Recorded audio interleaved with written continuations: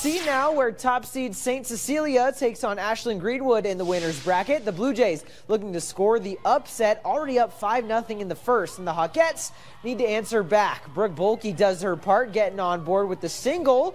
Next up to bat, it's Emery Vargas. She knows exactly what to do, lines this ball to center for the base hit RBI. Cut the Hawkettes' deficit to just 4, but the next inning, St. Cecilia gets themselves into a pickle. Bases loaded for Alexis Hassey as she hits this right up the middle to bring in a couple AG runs. It's the Blue Jays who upset the top seed in Class C, 13-4, your final.